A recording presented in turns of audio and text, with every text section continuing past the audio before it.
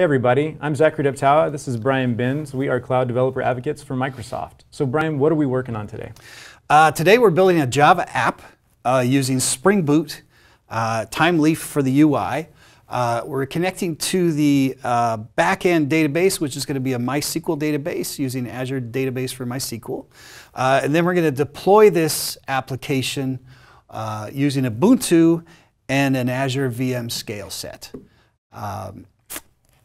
And let me just show you on my screen here the actual application running on a VM scale set. So this is the finished thing. I'm just showing you what we're going to be working towards at the end. Basic stuff, it's just listing a list of tasks, and then you can create a new task if you want. And you can mark things as complete. So to get started with this, the best place to start with a Spring Boot app is start.spring.io. It's a Spring initializer. And if you scroll down in the Spring initializer, you'll see several of what we call Azure Spring Boot starters for Azure. And what these are a set of application frameworks that you can use to actually access Azure services via code in your Spring Boot application. We also used Azure Database for MySQL and virtual machine scale sets.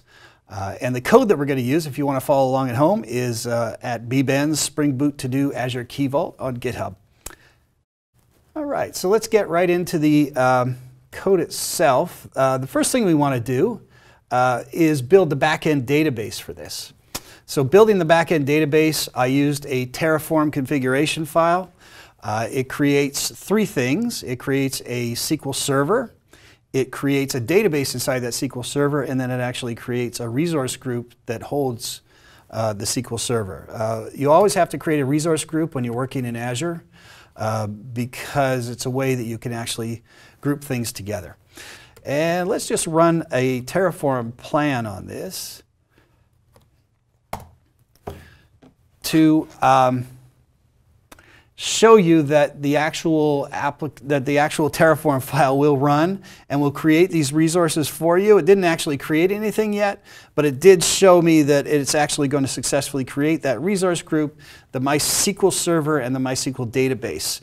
And those will be ready to go. So I've actually already created these things. I've created a database called BB MySQL Demo. What I want to do there is connect MySQL database to my application. To do that, I get the connection strings down here in the Azure portal. I use the JDBC connection strings, and then I would actually access the application properties file inside my application. I would set up the URL to find the database. I set up the username, password, and the JDBC driver, and anything else you need to access the application. So now we've got a backend database. We've got an application that we built that's connected to the backend database. Next thing we want to do is basically just build a shareable file that we're going to deploy on the VM scale set.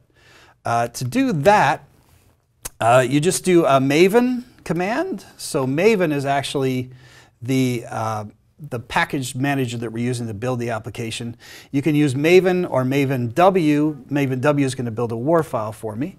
And when I do that, after I do that, I can just run and test the application locally using Java.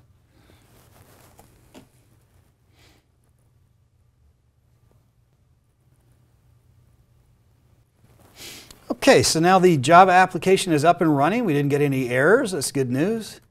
So we can try it locally. Here's the local instance of it. And it's running. Everything's good. So I'll add a new task here, pass a WAR file to Zach. And we'll use a demo category. Okay, add task. So there we go. So now I've got a WAR file. I'm passing it to Zach. Zach is actually going to deploy this out on a Ubuntu VM scale set. Awesome, right. So the requirements that I was given was to use code to deploy a provided Java application in a scalable manner. And so what I decided to use, if we take a look here, I decided to use Packer by HashiCorp. And what this is an open source tool that allows you to basically build templates for images. So you can do all of those post-provisioning steps, for instance, installing Java, putting the app where it needs to be, putting startup scripts in place. That's exactly what I used it for. This is the application actually running on my load balancer's public IP for my virtual machine scale set. And let's just do looks good to me, add this task, and it's using the same database backend. So if we take a look, Packer uses JSON for its language, and so you can see I'm setting some variables, setting some common information here, Ubuntu server, and the really important part here is I'm using these provisioners to go ahead and set files up that I need, do build steps, so basically install Java, pull down the WAR file, put it where it needs to go, and make it run on startup. And so this is a Terraform file, just standard Terraform here, where I'm creating all the resources needed to build out the VM scale set using that custom image. And so this is the demo image.json, the template. If I use Packer to build it, it'll take a while, but that's really as simple as it is. And so we won't be able to watch that build because it takes quite a bit of time to build the Java that's needed. So back to Terraform, you can see I have a number of instances set to 5. If I wanted to scale this up, I've already got this running to save on time. I could just change this number here, and if we take a look, if I run a plan on this environment, it'll tell me that I need to make an apply to change that capacity. And you can see here that it wants to change my capacity to 6. So let's go ahead and run an apply. And once we confirm this, it's going to kick off and make those changes for us.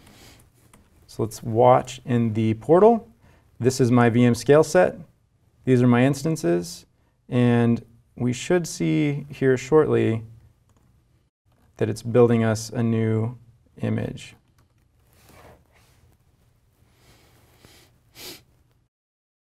And there we go. So we've got our 6th instance being created. And so what if I wanted to make this automatically scalable? Is there anything in VM scale sets to do that? Yeah. So on my screen right now, I've got the portal. If you click on the scaling tab, down here you'll see different commands that you can use, different scaling profiles that you can set up.